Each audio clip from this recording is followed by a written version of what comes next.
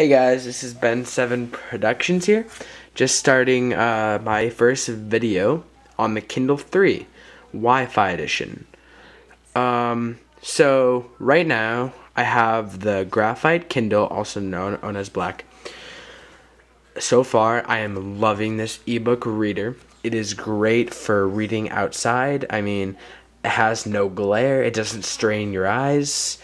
As you can see right here, each time you lock your Kindle, Amazon has this set amount of wallpapers that it shows whenever you have it on lock.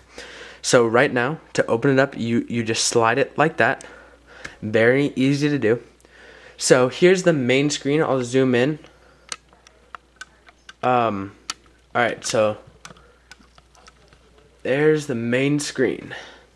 As you can see, there is I made a few collections of things you can do. I'll show you how to do it later on. You can make collections of really anything you want. I mean, it's great. You can pretty much do everything with this Kindle. So right now I'll show you how to make a collection. So you have that up right there. You press menu. Then you go to create new collection, and pretty much you just write whatever you want right there, whatever you want the collection to be named, like my books or games. You can do all of that right there. So, and anyway, back to here. I'll click on a book just to show you a few things. Alright, first thing. Let me just zoom out.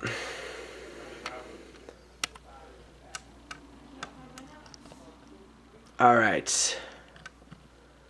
So, here's the book. You can just turn the pages like that. It's a very fast page turn. All you have to do is just press that right there. It turns the page. It's like so fast. Once that's done, you can also go back, so like that. I don't really know why there's two backs and two fronts. It'd be great if someone told me, because I have actually no idea what that's for.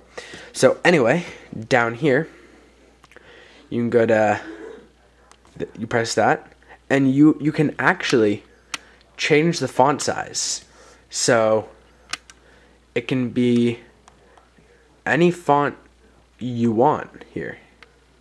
It can even be that big. I mean, I don't know why anyone would like to read that big. I mean, if you had a kid, you could give this to them. It would be perfect because it's just the right font for them. I mean, it's great.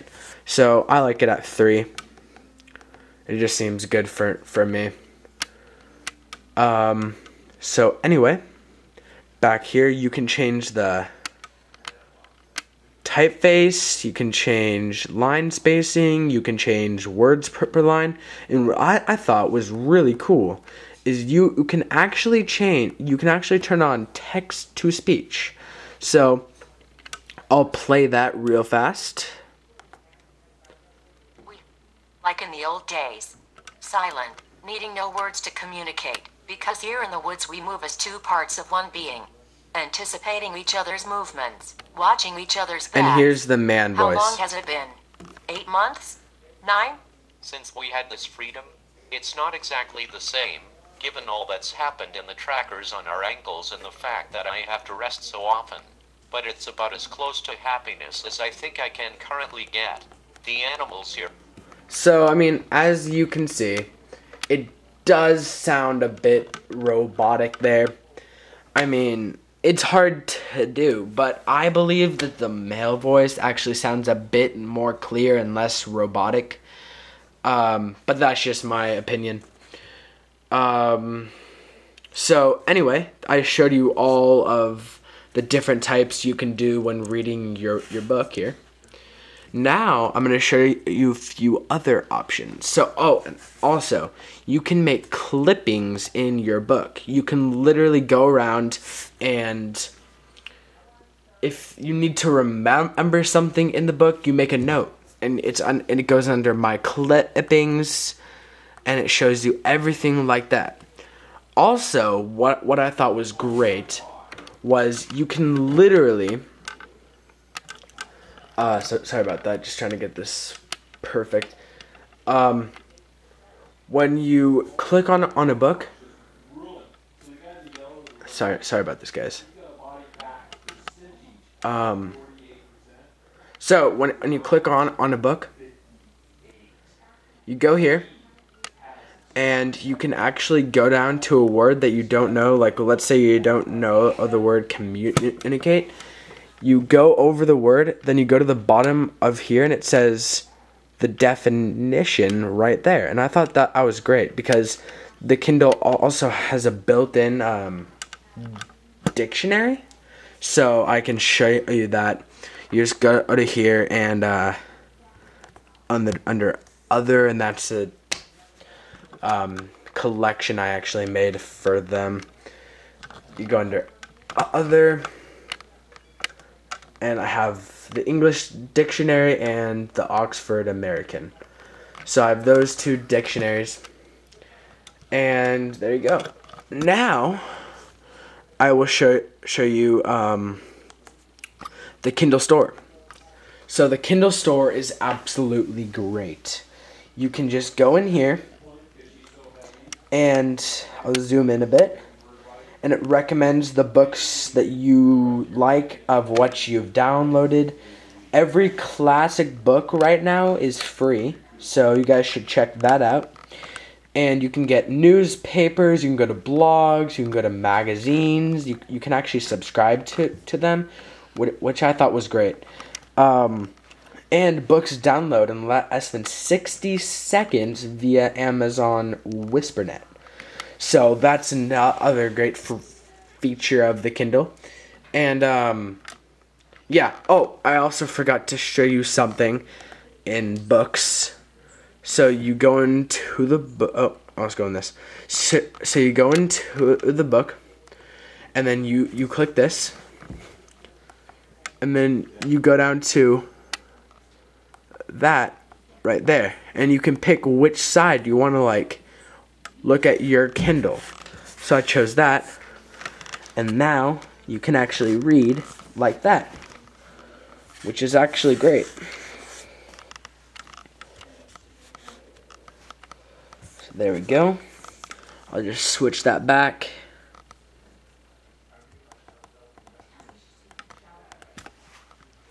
Alright, there we go. Alright, now I'll show you the internet browser.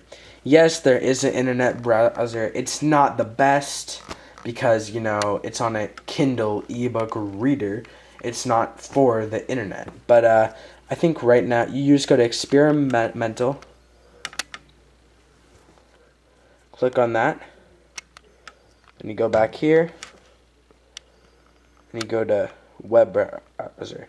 You can also play MP3 music on here, which is also really cool if you like to listen to songs while reading. So you press launch browser, and I already have YouTube up here. So there we go. It loads all the videos and everything fine, but unfortunately it does not support Flash. Kind of a no surprise there though. So that's pretty much it on my review. It does have speakers in the back though. You can kind of understand there. Yeah, so it's great. Subscribe, comment, rate. Follow me on Twitter, Ben7 Productions.